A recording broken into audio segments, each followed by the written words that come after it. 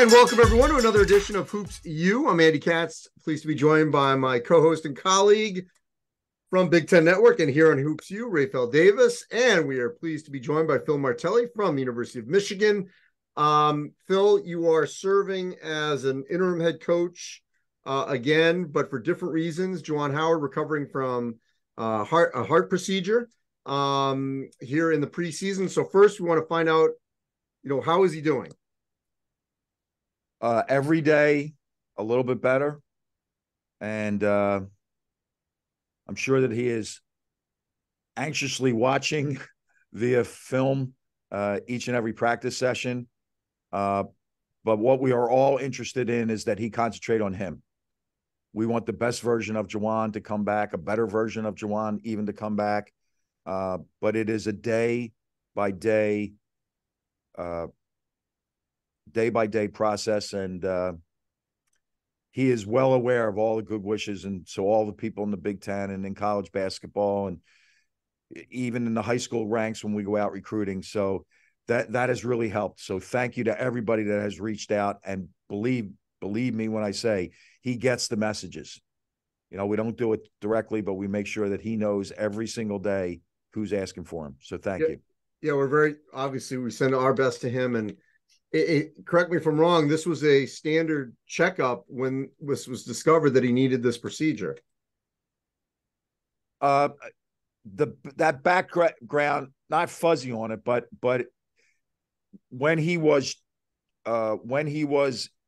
in for asthma, he was just concerned about his asthma at a point. That's when this was found, that there was a heart issue. Well, yeah, Coach, definitely send him our well wishes. Hope he speedy recover, gets back. Well, like you said, when he's ready to come back. That's right. One thing, Coach, I was reading and I was listening to some things that just kind of how you go about things. You don't necessarily coach with a whistle, and I thought that was super interesting. Is that because I know you guys have a few transfers, you got a freshman coming in. Does that throw guys off at times, or it's kind of it is what it is? I hadn't thought about it from the player side. I have always used my voice. When I was a high school coach, I used my voice. In 24 years at St. Joseph's, I just used my voice.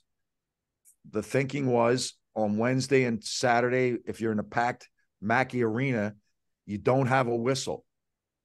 You're not going to be in East Lansing using a whistle on the sideline. So when would you practice the players listening for your voice?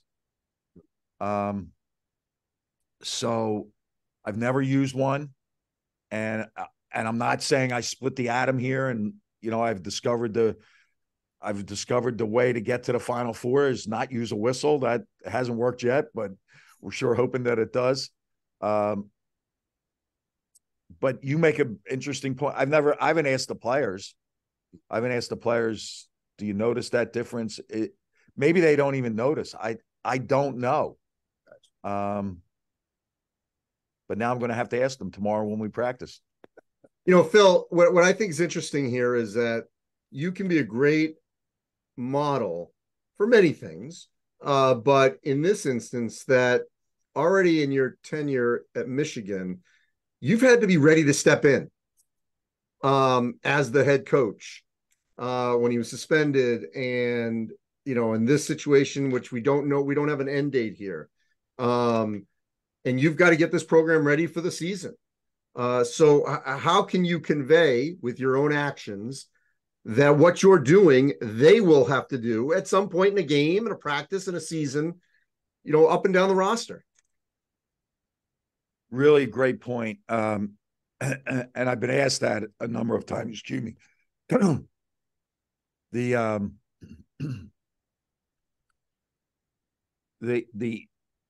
The Maryland game years ago, that was the middle of the game, and you go with what we do. And then the suspension, we were already deep into the season, so how we were doing it was set in stone. It was just kind of like a placeholder. This is a little bit different in that how we're running practice, how each player that now is responsible, not to do more, but to do what they're capable of. Like, we really can't have an off day, right? We can't have an off day as a staff. I can't go in and say, you know what, I know we usually plan practice at 12 o'clock, but I got to do this and this and this and this, and let's move it to 2, and feel like we're not right on point at 3:45 in the afternoon. So the players have been told the same thing. This is not about doing more. This is doing what you can, but doing it every single day. I find this interesting, Andy. I find it interesting now at the end of the year when I watch all of these different interviews in any sport, and everybody will say, oh, this team went through real challenges. And I'm like, yeah, but isn't that just life? Like, every day is not the greatest of days. You have to make great out of that day. So that's what we're asking the players to do. Like, this is not an excuse. And Juwan in no way would want it to be, well, we're starting slow because we didn't have our head coach for 2 weeks, a month, or whatever it would be. No, absolutely, positively not acceptable. And when I look at the man in the mirror, it's not acceptable. What you just said about getting them ready for today, and then, getting them ready for tomorrow. That's what everybody in the program has to take on, and this is not a crutch or an excuse that can be used. And Coach, who's been the guy in the locker room that's carrying that message? Because a coach, they can say whatever they want on the floor, but sometimes it's that voice in the locker room. Like you said, you got to come in with energy. And I remember my senior year, I can remember specifically, it was 5:45 in the morning, and Grady Eifert looked at me. He said, Ray, how do you have this much energy in the morning? And I said, because this is what it takes to win at a high level. So, like, who is that guy in the locker room that's telling your young guys that's preaching that to the older guys? Because I was reading and I saw T. Will say something about missing the tournament last year was just embarrassing. So who's keeping that up? Well, it's interesting, the idea of a new team, but we have a new older team, if that makes sense. Olivier Kamwa is a graduate transfer, and Jalen Llewellyn, each day he gets better and better. He's a quiet guy, but he's a graduate player. Namari Barnett is a graduate. Trey Jackson is a graduate. So they've been down the road of college basketball. The Michigan way of doing basketball, you can't have a bigger voice than Jace Howard. And think about what he's carrying with him, right? He's carrying with him the son, right? And his parent, not his coach, but his parent. It had a serious health situation. You know what I mean? So, but Jace is a very, very, very, very, very vocal leader. Terrence Williams is a leader by example, not by word.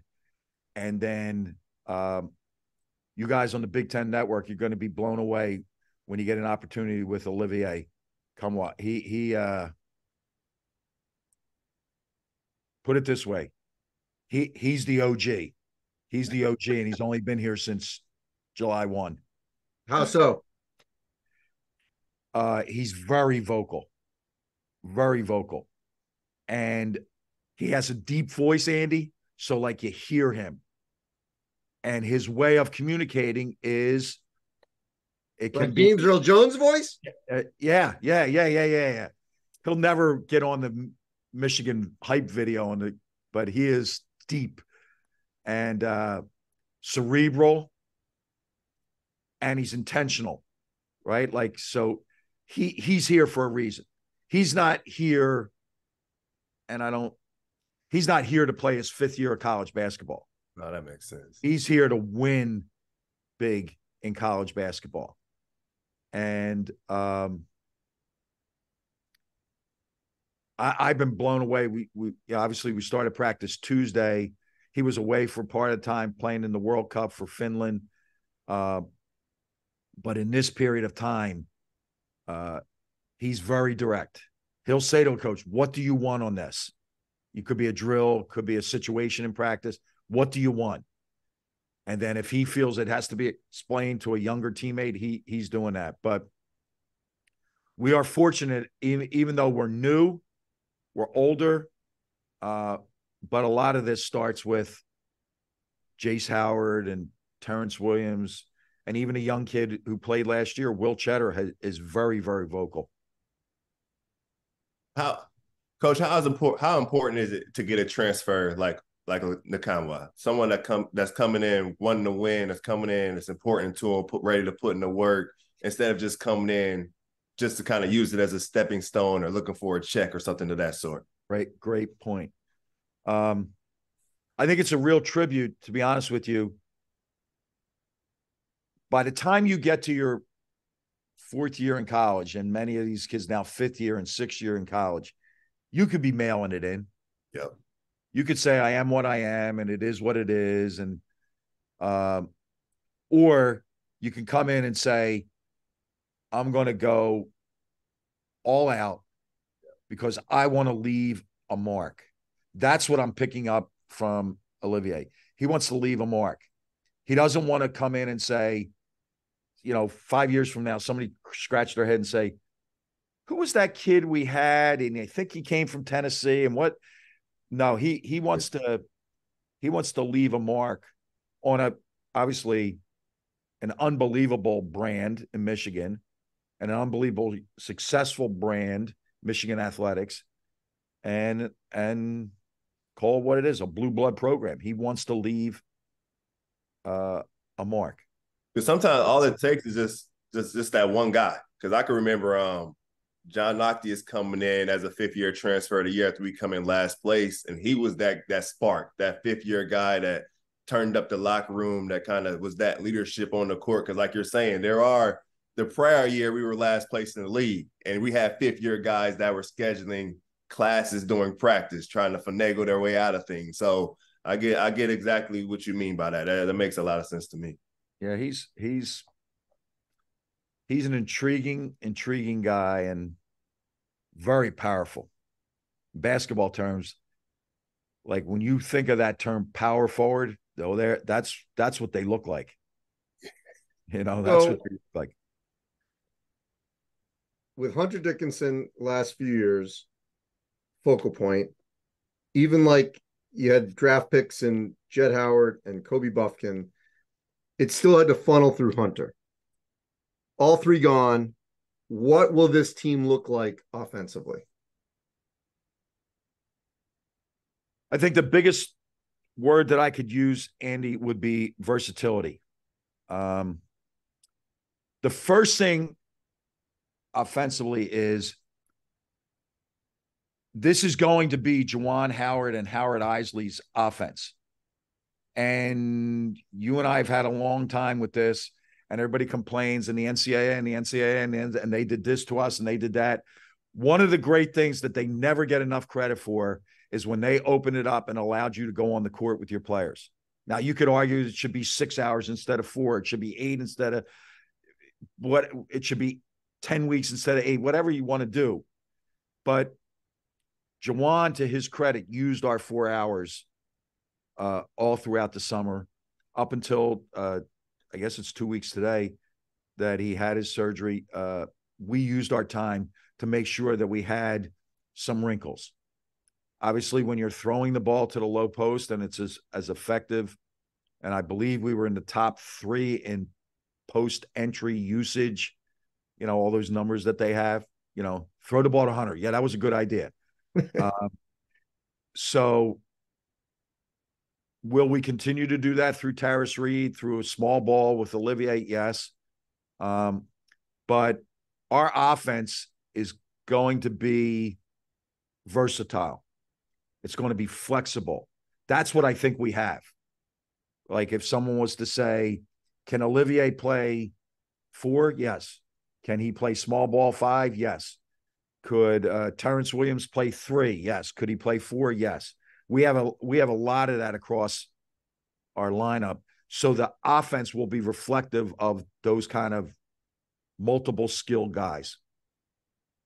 Yeah, because coach, like you just said, you can go Olivier at the 5. You can throw Trey Jackson as the stretch 4. You can go with the 2 point guard lineup. I mean, you guys got George Washington, who I think he will be. I think George Washington will be one of those freshmen that no one's talking about that they will start, because I think he could end up becoming one of the better shooters in the league. So you gotta.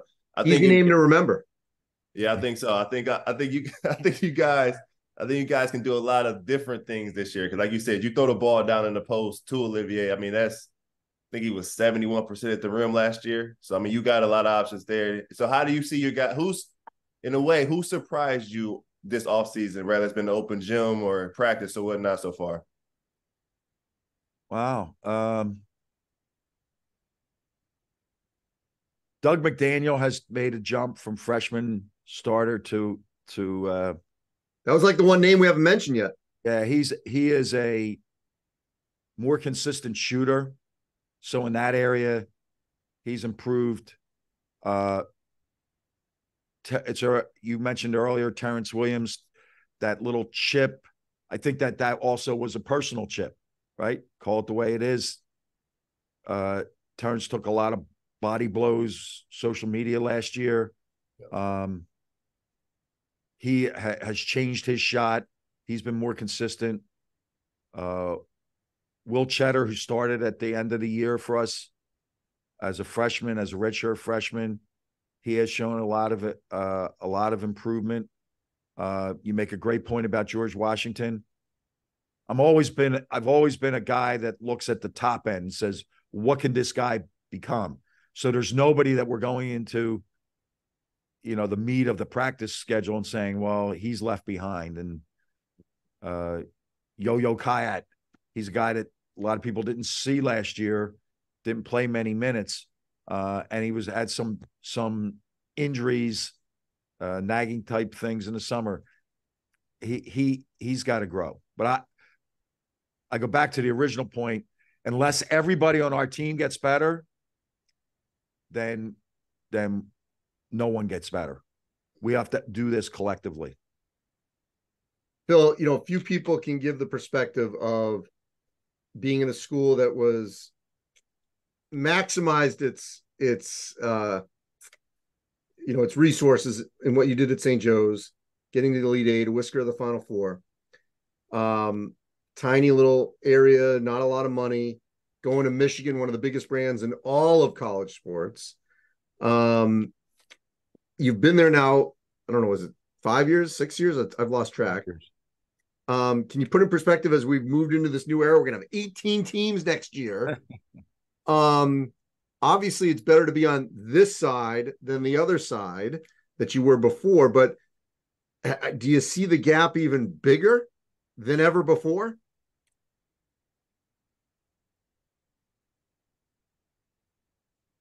Well, my sense is that we're moving that way, and it may not be that it's splintering rapidly, but there's pulls in the fabric, and there will be continued to be pulls.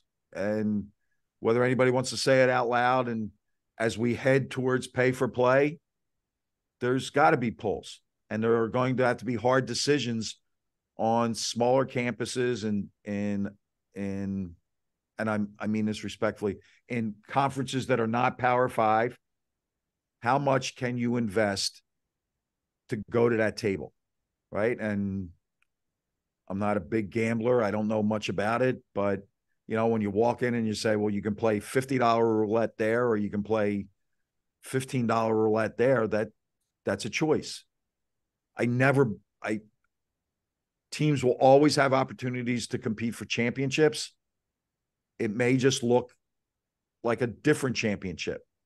And I will always tell this story, Andy. The thing that just absolutely positively stunned me, one of my first weeks here 5 years ago, I was driving and I pulled up to a traffic light and I looked at a field and I thought, that's a nice, maybe high school or junior high school football field. And it was the practice field for the Michigan band. And so my immediate reaction was, We're not in Kansas anymore, Dorothy. We're not in Kansas anymore. Coach, what's been your message this off, or the coaching staffs, just the overall message to the guys this offseason? Because I've been in the locker room after not making a tournament. I mean, especially being a freshman like a Terrace Reed, like a Doug, you go to a program, they're in a tournament every year. As a freshman, I just assumed we were making a tournament because that's what Robbie and those guys did. Absolutely. So how was and I can remember, I vividly remember this freshman summer going into my freshman year. Lewis Jackson sat myself, AJ, Jay Simpson, Ronnie Johnson down. He sat us down and was like, "This is not going to be easy." And we kind of just blew it off like, this is just kind of Purdue. We do this. It just doesn't matter. So what has kind of been the message to the guys, and kind of has it opened their eyes that this isn't easy? Well, absolutely, their eyes are wide open. You know, like this isn't easy. When I've had a chance to speak to them, I think what it does, it's like getting hit with that, you know, the cold air when you walk out in the winter. Whoa, what just happened here? What you have to appreciate is total respect for what happened prior to you coming, and then to realize that season, whether it ended in the Elite Eight or the NIT, is now on a shelf. This story is now being written, and you can't write this story unless you start on the first page. So really, the focus here is not revenge. Revenge of what? We did that. You know what I mean? Like, nobody did anything to us. But also understand that this is a fresh story. When we opened this season on July 1, we opened a blank book. So go write your story.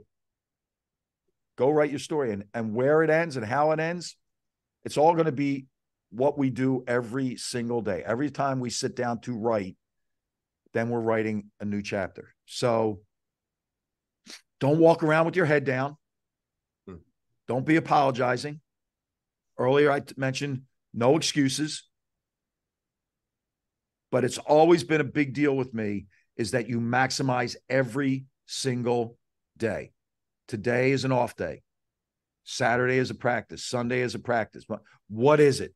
Did you maximize that weight training session, that film session? Then at the end, all you want to do is be playing your best basketball this year and not apologizing or hand-wringing over what has happened. Last thing for me, and I know we're up against it here, to that end, it's still Michigan. And there are massive expectations. But I can't remember the last time that from the outside, the expectations aren't high on this group. And let's be honest. No one is expecting you to win the Big Ten. No one's saying for sure you'd even make the tournament.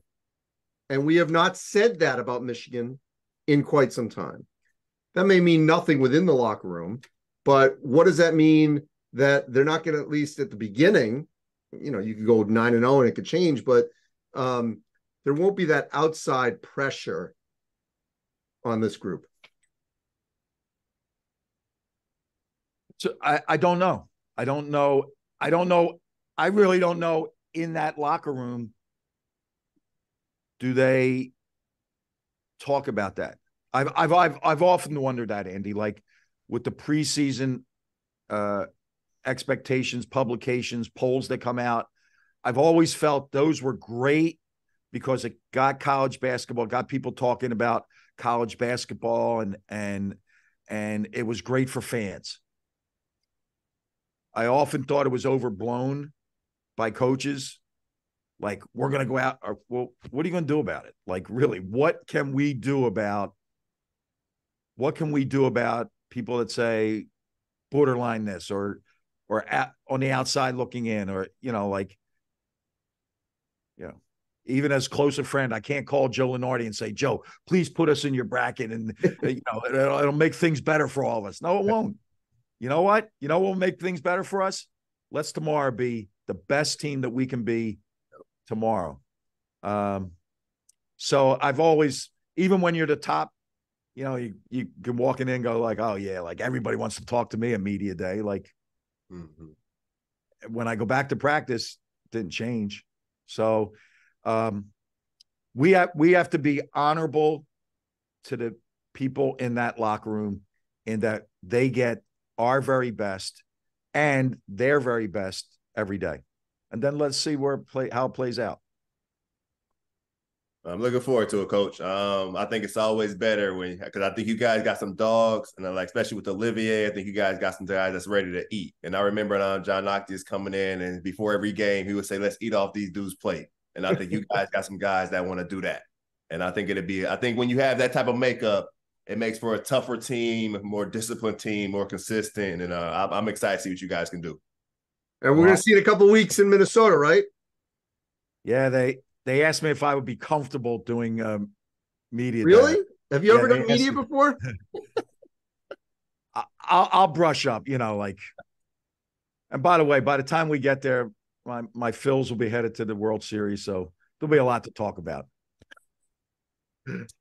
Appreciate you, Phil. Thanks, you for including me. All right, give our best to Juwan.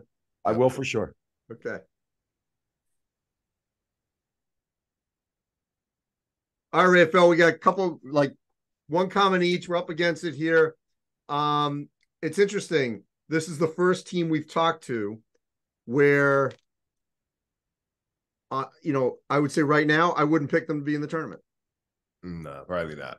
But they could. But I'm just saying, of our group of teams we've talked to, and I'm not saying Nebraska and Penn State will. Well, actually, Minnesota won't. But I mean, right. It's one of the, they're in that group that like we don't know. Got to go right. And I wouldn't pick them, but their talent, like I don't know, like the pieces. We're gonna see how they fit together. It's a lot of unknowns.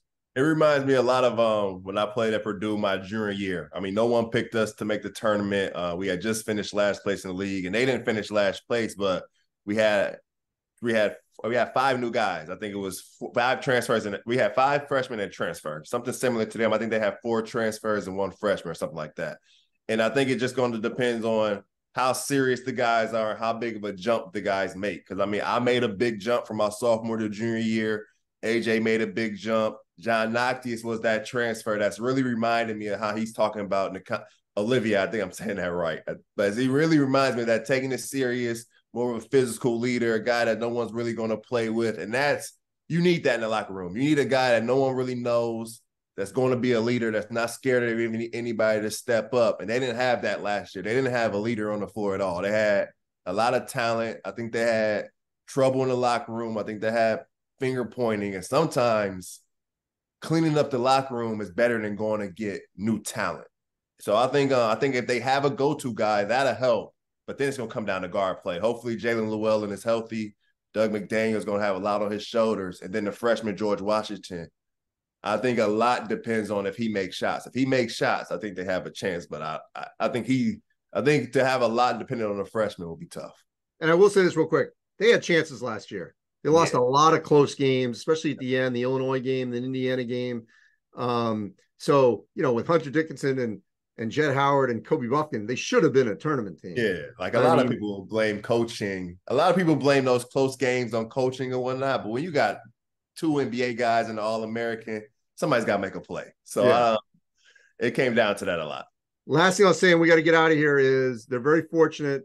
Everyone has an ego, but Phil checks his at the door. He clearly is in step with Juwan, doing what Juwan wants. It's his own voice. We know that. But I think it'll be a smooth transition whenever Juwan is healthy enough to come back. So, obviously they lucked out that he was there. He's still there because he thought about maybe was he going to coach one more year as a top assistant. So the timing worked out for him. HoopsU, we're on Instagram. Yep. HoopsU, at HoopsU. Follow us, subscribe on YouTube. Check us out. All right. Thanks, everyone. We'll talk next week.